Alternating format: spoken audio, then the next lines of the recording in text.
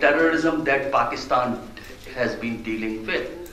And because of this, there is a kind of a divergence in the methods to deal with terrorism between the two countries. And another important point is that Indian leadership has come to the conclusion that if India builds pressure, a diplomatic pressure, a kind of propaganda against Pakistan, then Pakistan will be forced to take action against the groups that India has been naming from time to time.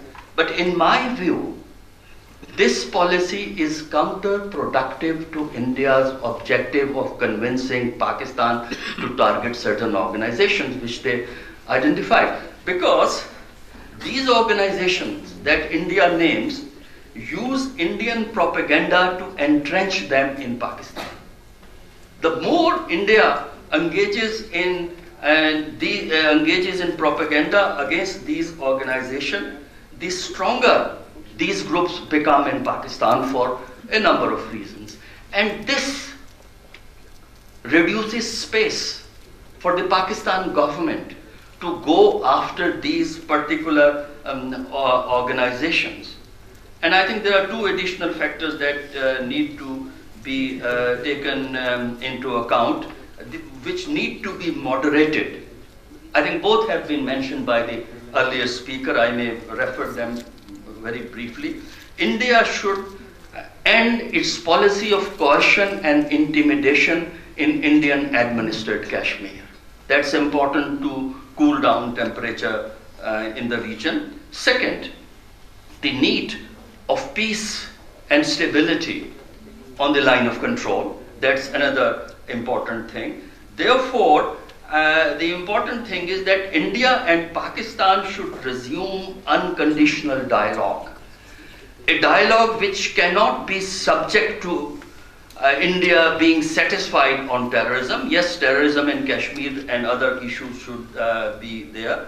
They should also, what other speakers have also said, tone down the propaganda that has been going on through media. What matters most is political determination on the part of the leadership that they will talk. Unless the political leadership gives very clear instructions to the bureaucrats who are likely to engage in dialogue, bureaucrats will never produce results. And therefore, the problem at this stage is that Indian political leadership is not willing to talk to Pakistan except on its conditions, and unless there is a flexibility on both sides, I'm afraid there will be problems continue between the two countries. So I would conclude by saying that Indians and Pakistanis are not born with hostility towards each other. All this is a cultivated kind of a sentiment that leadership cultivates. For political reasons, obviously political leaders will be concerned about this, and there is a possibility of turning around the situation. And for that, as I said, number one, political determination to talk, to resolve, to diffuse situation. Second, encouragement for societal interaction, because societal interaction has been stopped more or less.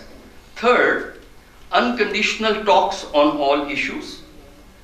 And finally, to stop all kind of negative propaganda. It's a difficult thing. It's a difficult kind of agenda, but something that needs to be tried because it is worthwhile in the interest of people of India and Pakistan. Thank you.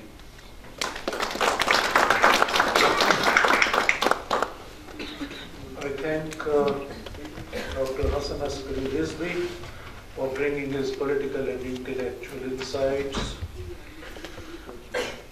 on the situation between India and Pakistan as it exists today. and his recommendations at the end of his talk. We have come to the end of the speaking session, and now we are open for questions and answers. I would request, since we don't have too much time, all questions should be extremely brief. There should not be any long comments, and please identify yourself and also the speaker that you would like to respond to your questions. We will begin from the right side and then come to the left and then towards the lady.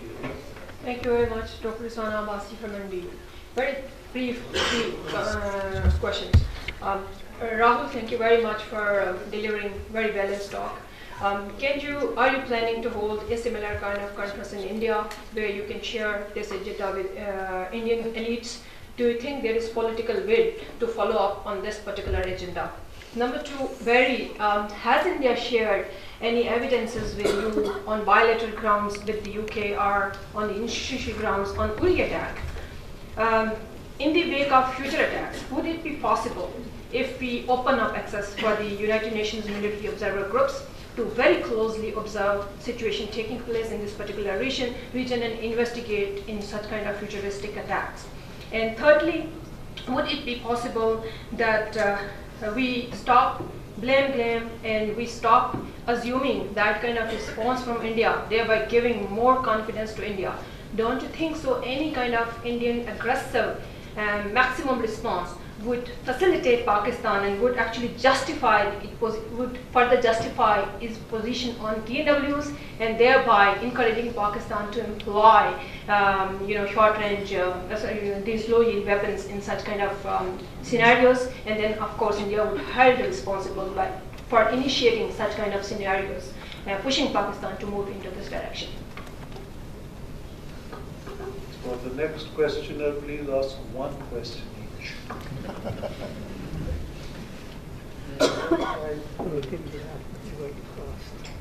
My name is Rehan Ghazi. I'm a marketeer and researcher based in Pakistan. So my question is for Mr. Rahul. So it's a pleasure to have you over here and welcome to Pakistan. So if Pakistani media has to be believed, India is against China-Pakistan economic corridor. So if you agree with this statement, can you please tell us why India has a problem with China-Pakistan economic corridor when it's not going to hurt India in any way possible? Thank you. Thank you. On the right side, Muhammad Ali, and then you, sir. Thank you so much, Chair. My brief question is Director at Brigadier Barry. Thank you for a very insightful and comprehensive talk. My brief question is basically based on your framework which you presented, that the perceived or likely strategic objectives Please of don't India. repeat the framework that you presented, just ask the question. I'm referring to the framework that he presented. Yes. Yes.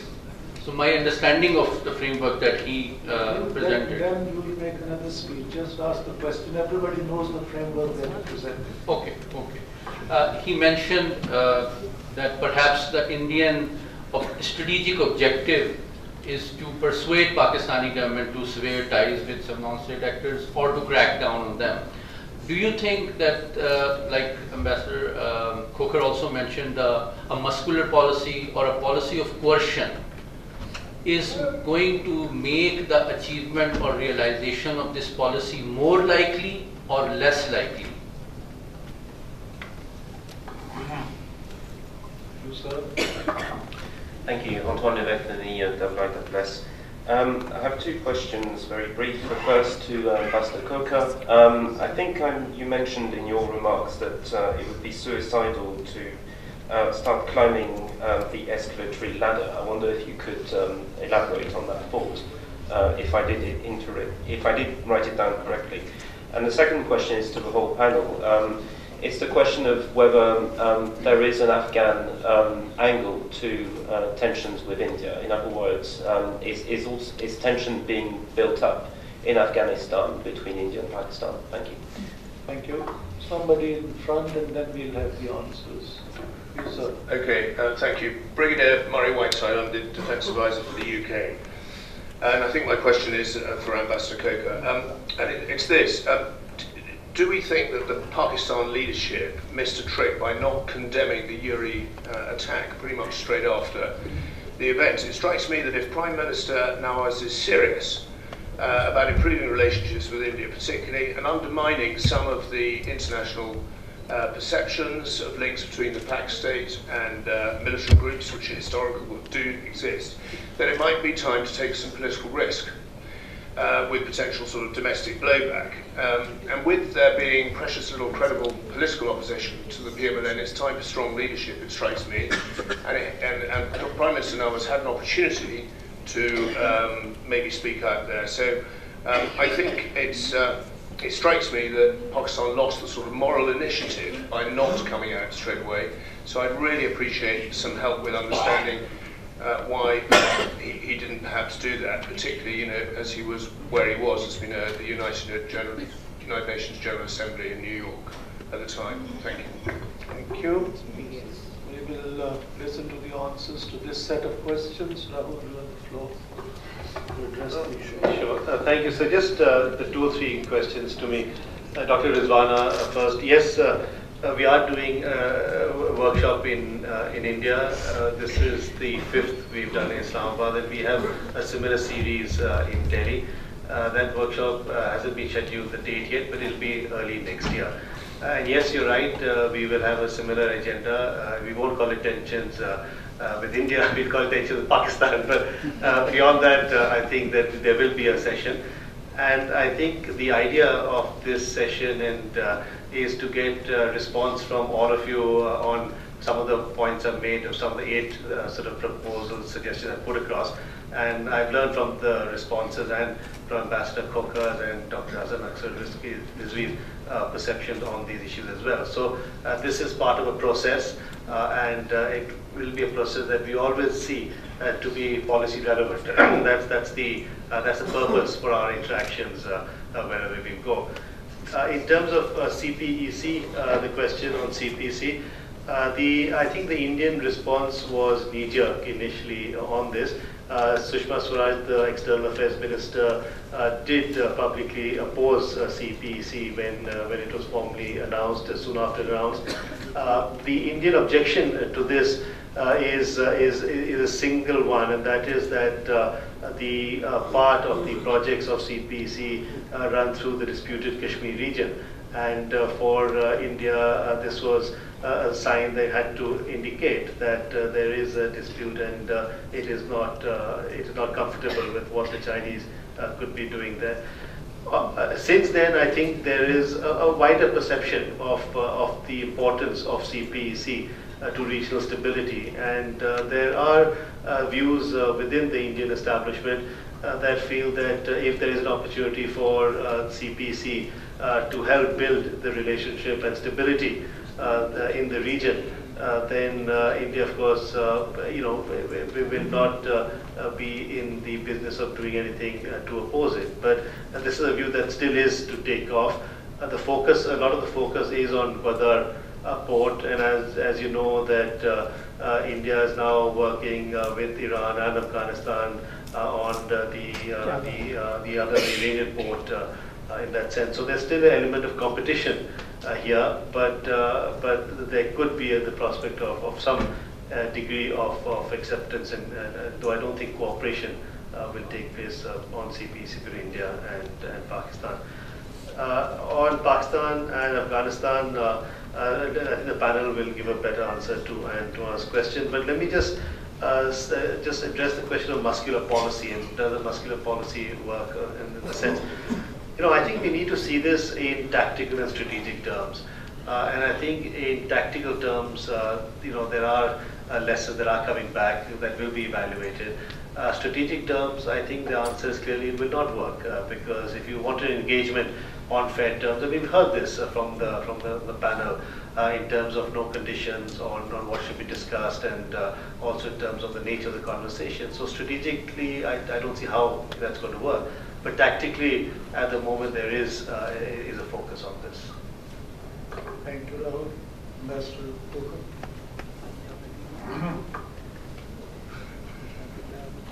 Well, in my remarks, I did emphasize that war is not an option for India and Pakistan. actually a very dangerous course. I think the answer to that is quite obvious. I have a feeling that, some of the hotheads in India are saying, well, let's test out Pakistan. Let's take further military action and some of the points identified by Brigadier Barry. There are people who are saying this, and that we know that Pakistan. We are not sure that Pakistan will really react the way a lot of people do. I'm not even suggesting the nuclear course at all. I don't understand that. But there is a feeling here that India is trying to trap Pakistan into an escalatory ladder. Now that's dangerous. That's very, very dangerous. And I'm not suggesting that we are going to exercise the nuclear option. And I'm not suggesting that. Get onto that road when you have the opportunity of engaging